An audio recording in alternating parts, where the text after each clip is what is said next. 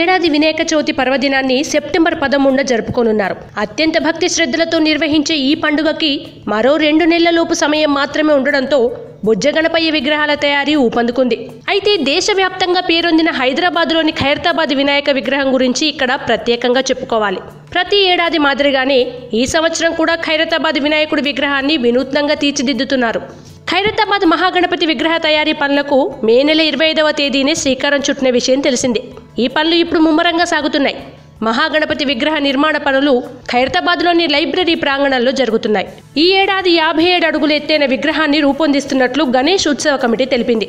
2017లో శ్రీ చండీ కుమార అనంత మహాగణపతిగా పూజలందుకున్న ఖైరతాబాద్ వినాయకుడు ఈ సంవత్సరం శ్రీ సప్తముఖ కాలసర్ప మహాగణపతిగా భక్తులకు దర్శనమివ్వనున్నాడు. 64 ఏళ్ల చరిత్రలో ఎన్నడూ లేని విధంగా విఠల శర్మ సిద్ధాంతి సూచనల మేరకు శిల్పి రాజేంద్రన్తో ఈ విగ్రహాన్ని తీర్చిదిద్దుతున్నట్లు కమిటీ సభ్యులు వెల్లడించారు. మహాగణపతిని ఎటువైపు నుంచి చూసినా ఒకే విధంగా వివిధ రంగుల్లో కనిపిస్తాడు. వినాయకుడికి 7 ముఖాలు, వాటిపై 7 సర్పాలు, వినాయకుడి పక్కన 7 ఏనుగులు, 14 చేతుల్లో వివిధ రకాల ఆయుధాలతో మహాగణపతి డిజైన్ను ఖరారు చేశారు. ఈ డిజైన్లో వినాయకుడికి కుడివైపున శివపార్వతులు, ఎడమవైపున శ్రీనివాస కళ్యాణ ఘట్టం కూడా చూడొచ్చని శిల్పి రాజేందర్ వివరించారు. ఏటా తొలి పూజ చేసే గవర్నర్ నరసింహన్ ఈసారి మట్టి గణపతిని తయారు చేస్తేనే పూజకొస్తానని షరతు విధించారు.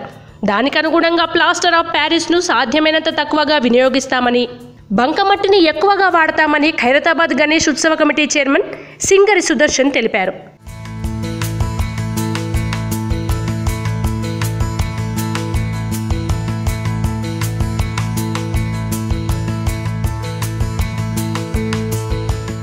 Hello, this is your Nandu. Please do subscribe to New Waves Media. ఇలాంటి మరిన్ని మంచి వీడియోలు కావాలని కోరుకుంటున్నారా? అయితే పక్కనే ఉన్న గంట సింబల్ను క్లిక్ చేయండి. అలాగే సబ్స్క్రైబ్ చేయండి.